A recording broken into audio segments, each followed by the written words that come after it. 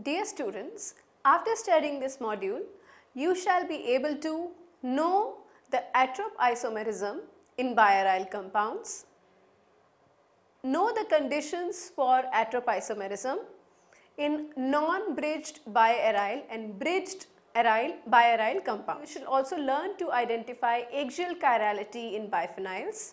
You should also be able to find out absolute configuration, that is R and S, according to Kahn, Ingold and Prelog rules, nomenclature for the biaryl compounds. And you should also study some examples relating to atropisomerism to get a better insight into their stereochemistry. Now let us introduce this topic of atropisomerism to you students. Atropisomers, they can be defined as isomers that can be isolated due to prevention or restriction of rotation about a given single bond, usually between two planar moieties. The term atropisomerism comes from the Greek words a for not and tropos, Greek term for turn.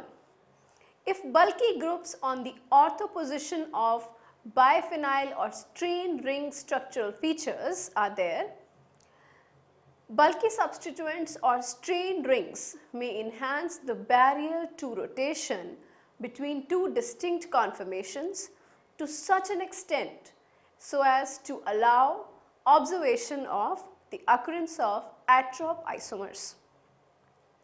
Now, atropisomerism is also called axial chirality, and the chirality is not simply a center or plane but an axis of chirality. As we all know that the phenomenon of axial chirality relies on the rotational stability about a single bond, the important preconditions for this stability will be discussed in this module. Simple biphenyl can easily rotate by carbon-carbon single bond and it is symmetric, so simple biphenyl achiral. Carbon-carbon sigma bond is known as a pivotal bond. So as you can see here, the pivotal bond, which is the carbon-carbon single bond between the two aryl rings. And here is the structure of biphenyl. Biphenyl substituted on ortho position in molecule 1, which is shown here in the figure, which contains a chiral axis along the biphenyl linkage. The biphenyl rings are perpendicular to each other in order to minimize steric clashes between the four ortho substituents, meaning that rotation about biphenyl bond through the pivotal bond is restricted.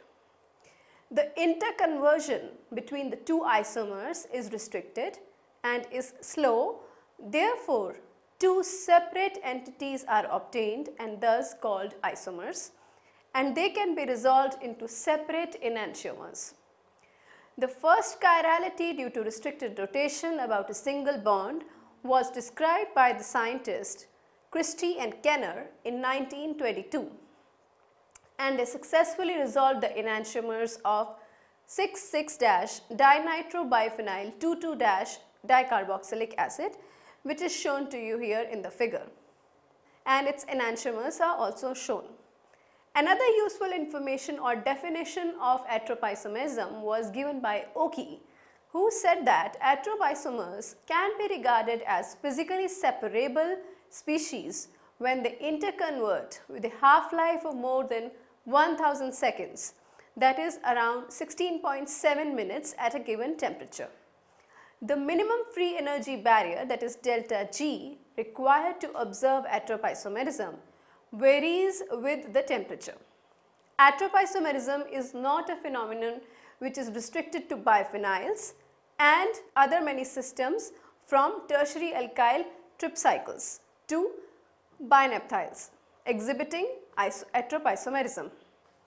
A classical example of atropisomeric binaphthyl is the ligand binap, which is represented as structure number 2 in the figure. The development of which earned the scientist Noyori a share of the Nobel Prize in Chemistry in the year 2001. Once the atropisomerism have been separated, binap can be used as a chiral catalyst for asymmetric hydrogenation of carbon-carbon double bonds and carbon double bonded with oxygen. And you can see here the structure of BiNAp. So let us discuss now the conditions of atropisomerism. There are two necessary preconditions for axial chirality and its observation. First is a rotationally stable axis. Second is the presence of a different substituents on both sides of the axis. So, atropisomerisms isomers are recognized as physically separable species at a given temperature, that they have a half-life of at least 1000 seconds or 16.7 minutes. The minimum required free energy barriers at different temperatures is discussed. So, delta G at 200 Kelvin is 61.6 kilojoules per mole, whereas if you increase it by 100 Kelvin, that is at 300 Kelvin, it is 93.5 kilojoules per mole. However, just increasing it by 50 Kelvin, the value of delta G is 109 kilojoules per mole. The configurational stability of axially chiral biaryl compounds is mainly determined by three factors, and these are combined steric demand of the substituents in the proximity of the axis. Second is the existence, the length and the rigidity of the bridges. Third is the atropisomerism mechanism, different from a merely physical rotation about the axis. For example, photochemically or chemically induced processes. Biaryl atropisomers classified into two categories, and this categorization is based upon the basic structure of biaryl atropisomers. One is the bridged biaryls, second is the non-bridged biaryls. Let us now discuss the first category, that is the atropisomerism in non-bridged phenyls. Biphenyl is an aromatic hydrocarbon with a molecular formula of C6H5 whole twice, because it has two aryl rings. They are separated by a double bond, or they are linked by a double bond separated to each other by that much amount of distance. It is notable as a starting material for the production of PCB, that is the polychlorinated biphenyls, which were once widely used as dielectric fluids and heat transfer agents. Biphenyl is also used as an intermediate for the production of organic compounds like emulsifiers, optical brighteners, crop protection agents and plastics. Biphenyl is insoluble in water but soluble in typical organic solvents. The biphenyl molecule consists of two connected phenyl rings, as I already told you. Biphenyl's ortho positions are substituted with two different bulky groups, which makes it chiral and resolvable due to restricted rotation about the pivotal bond, that is the bond which connects the two aryl rings. Now let us consider and talk about the stereochemistry of biphenyls. Biphenyls do not show geometrical isomerism.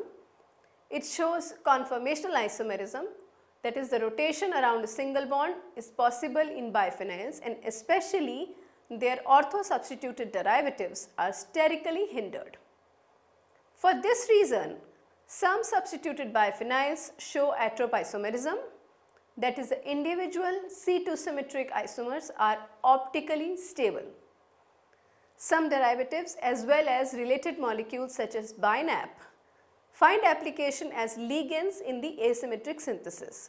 In the case of unsubstituted biphenyls, the equilibrium torsional angle is 44.4 degrees and the torsional barriers are quite small, that is 6 kilojoules at 0 degrees and 6.5 kilojoules per mole at 90 degrees. Adding ortho substituents greatly increases the barrier. In the case of 2,2-dimethyl derivative, the barrier is 17.4 kilocalories per mole, that is almost 72.8 kilojoules per mole. The compound which is given below, numbered as 3, can be dissolved at room temperature. You can see here, because adding ortho substituents greatly increases the barrier. So what are the conditions for biphenyls to be enantiomeric or resolvable? Just cannot see the ortho group, but what are the basic conditions? So these are: the planes of two aryl groups must be non-planar. This can be done by introducing bulky groups in the ortho position so that the planar conformations are destabilized due to steric repulsion. As you can see here in this figure, that is how non-planarity is achieved, by placing bulky groups in the ortho position. Most of tetra-substituted biphenyls can be resolved and quite stable to racemization if at least two of the groups are fluorine or methoxy, provided that A, B, C and D, none of them are hydrogen atoms.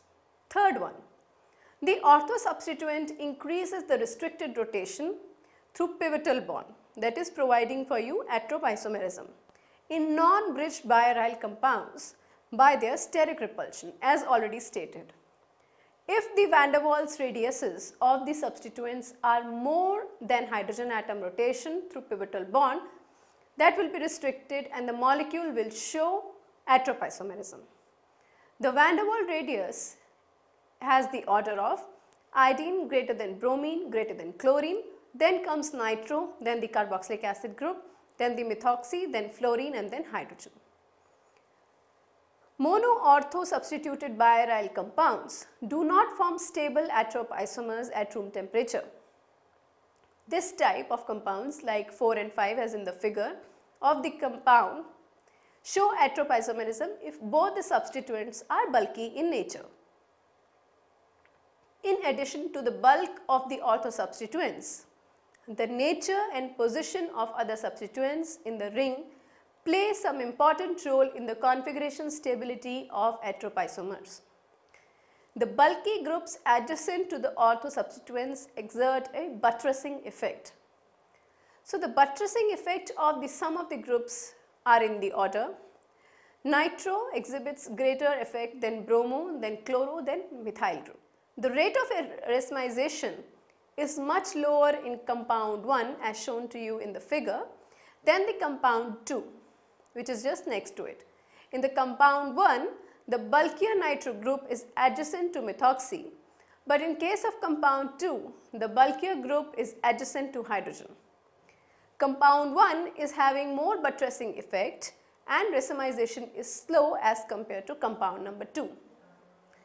If two substituents on ortho positions are similar, but on meta position substituents are different, then these molecules are less common and it is chiral. So you can see here this effect in this figure. In a biaryl compounds, as you can see here in this 7th compound, which is numbered as 7, where 4 ortho hydrogens or the substituents with the 4 ortho substituents are equal if these are connected pairwise through 2 bridges as the D2 symmetric diether, or they also show the chiral effect, or they also show the chirality. Heteroaromatic system provides chirality even though their ortho substituents are same. In this molecule, which is numbered as 8, both phenyl rings A and B are perpendicular to each other. Now students, the question arises how to write RS nomenclature for the biphenyl compounds. Supposingly you have a compound, let us take an example, 6,6-dibromo biphenyl 2,2-dicarboxylic acid, which is 3-.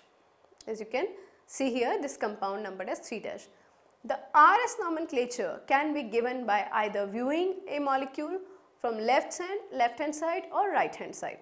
Now students, let us concentrate on how to write R and S nomenclature for the biphenyls.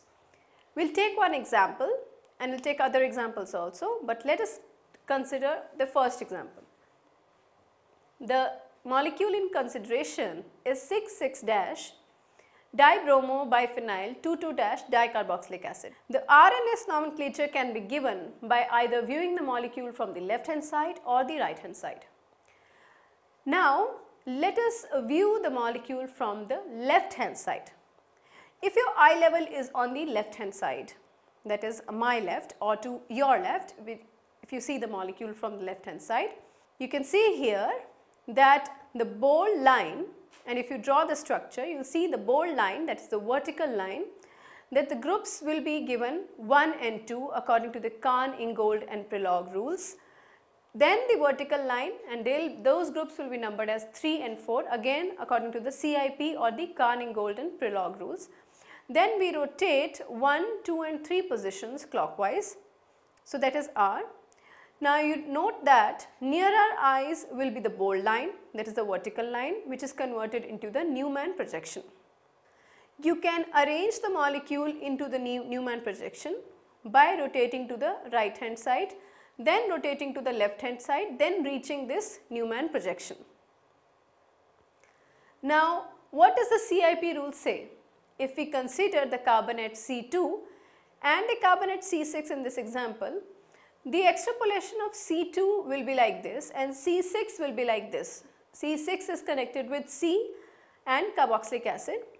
CC, CH and Br having higher atomic number than C itself, hence C2 will have preference over C6. If we follow same rule for C2 dash and C6, therefore C2 dash will have higher preference over C6 dash again. Note, in biaryl compounds, if meta is not substituted, then we can decide the preference by ortho substituents using the CIP rules again. Now students, take a view of the molecule from the right hand side. Then you rotate to the left hand side. Then you rotate the molecule once again till you reach the Newman projection. Then again the view which will be near our eyes will be represented by the bold line, which is the horizontal line. Then that is converted into the Newman projection. The bold line, which is now having the groups 1 and 2 according to the CIP rule, then the vertical line having 3 and 4 according to the CIP rule.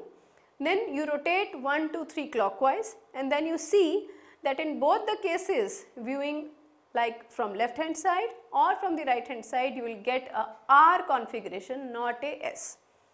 So this is the way you can decide by placing the groups 1 and 2 and 3 and 4 appropriately by rotating the molecules. Either you see the molecule from the left hand side or the right hand side, you can decide the appropriate RNS nomenclature for the molecule in consideration. Let us take another example, which is the RNS nomenclature of binol, which is another biphenyl ligand. Now if you view the molecule from the left hand side and then you put it into the Newman projection, it comes like this, where the bold line is the horizontal line and the groups 1 and 2 are on it. Now if you move, then from 1 to 3 we have a anti-clockwise movement. Let us now view the molecule from the right hand side.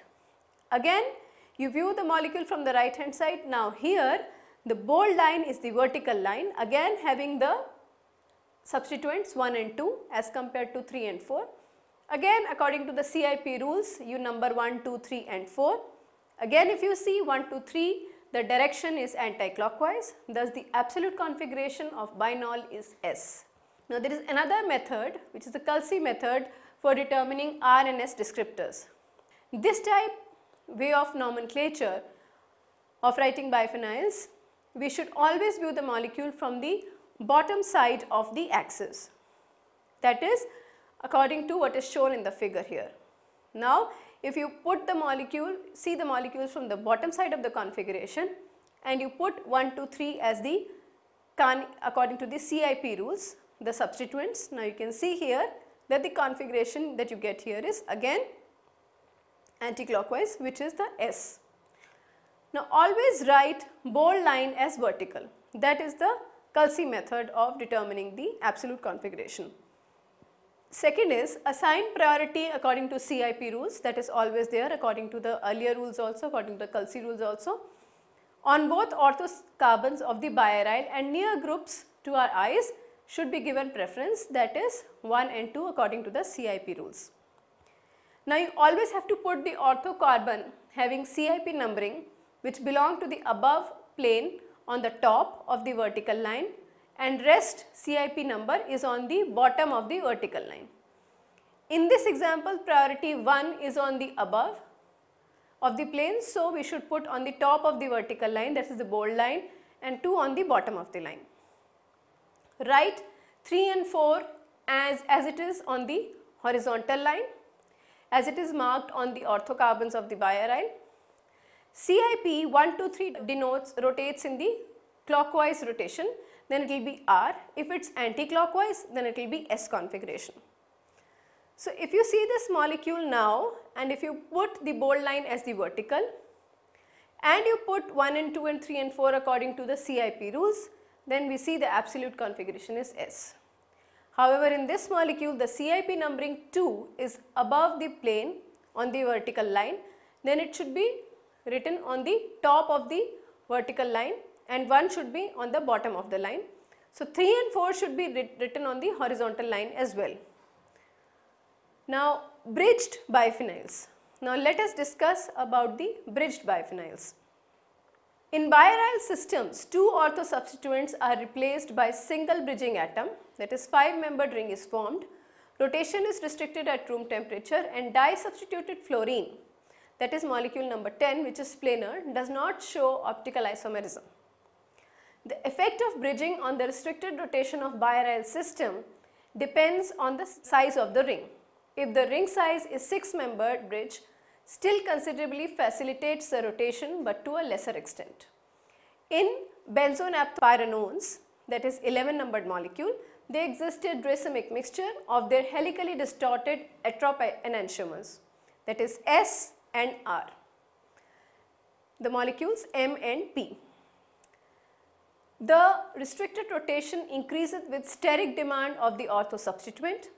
Orthosubstituents, when R is hydrogen or methoxy, methyl, ethyl, their half-life at room temperature is less than 1 minute. But if R is isopropyl, its half-life is 28 minutes, as shown to you in this figure. The bridging is 7-membered or more than its orthosubstituent if they are bulkier. These types of molecules, they are numbered from 12 to 14, also show atropisomerism. Now, let us discuss atropisomerisms, which is shown in molecules other than biphenyls. Some of the molecules which are different than biphenyls also show atropisomerism. These molecules are linked together through a pivotal bond and rotation around the pivotal bond is restricted. The atoms joined through the pivotal bond are usually sp2 hybridized. One or both of the phenyl groups are replaced by other heteroaromatic or aromatic rings. Appropriately substituted molecules like 15 are resolvable into their enantiomers. Second is the 3,3-bipyridyl, numbered as 16-number molecule, can also be resolved as it exists in 2 enantiomeric forms due to atropisomerism. Third, the 2 phenyl rings, that is A and B, are introduced on the para substitution at biphenyls to form a para-terphenyl derivative, and restricted rotation may arise around 2 pivotal bonds. So, 2 terminal phenyl rings, that is A and B, are coplanar as well as coaxial. Molecule number 17, as you can see here, is cis, where both bromide on phenyl ring A and ring B are on the same side. The molecule is C2 symmetric, as you can observe, and also resolvable, and chiral axis is passing through ring A and middle ring of the biaryl, and another chiral axis is passing through ring and middle ring of biphenyl. The cis molecule has 2 chiral axes, so it will have enantiomers as well as diastereomers. So, diastereomers, students, are the molecules which are not linked as mirror images. If molecule B is trans, then it will possess the inversion center also and Ci point group, and the compound will be meso, that is equal amount of plus and minus enantiomers. Same like 2 chiral centers in tartaric acid, which combine to give you a meso structure, which finally makes the molecule achiral. If one of the planar ring is replaced by an acyclic grouping, that is substituted alkene, which is 2-dimensional, this type of molecules, that is represented by 19, may give atropisomerism if sufficient steric hindrance is created around the pivotal bond, as shown in the figure. We have learned that atropisomerism is due to restricted rotation around sp2 single bond. The sp3 single bond is restricted through various extent, but the energy barrier is too low, so such type of molecules cannot be isolated. In the tryptosine type molecules, however, the barrier to rotation around 9 substituted bond may be quite high, and these atropisomerisms, the atropisomers, that is 20 and 20 dash, as you can see here, can be isolated easily at room temperature. Now you can see here these molecules 20 and 20 dash, and they can be separated at room temperature. Now, after having discussed about what atropisomerism is, what atropisomers are, and what are the bridged and the non-bridged biaryl compounds, and taking various examples for the nomenclature and the learning about the assignment of the R and S, the absolute configuration in biaryls, I want to summarize this module, students. In this module, we have discussed that atropisomerism in non-bridged and bridged aryl compounds due to restricted rotation through a pivotal bond is arised. Biaryl compounds with appropriate different orthosubstituents on each aryl ring will be there, and so the atropisomerism takes place. The bulkier groups on ortho position of the biaryl ring restrict the rotation through CC bond, gives 2 enantiomers which are resolvable even at room temperature. In bridged biaryl compounds, these compound affects the bridging on the restricted rotation of biaryl system, and it depends on the ring size also. Some of the molecules which are different than biphenyl also show the atropisomerism. The sp3 single bond is restricted through various extents, and tryptosine type molecules, the barrier to rotation around that bond may be quite high. So these can exist as atropisomers and can even be isolated at room temperatures. So students, I hope you found the topic of atropisomerism very fun to learn and informative.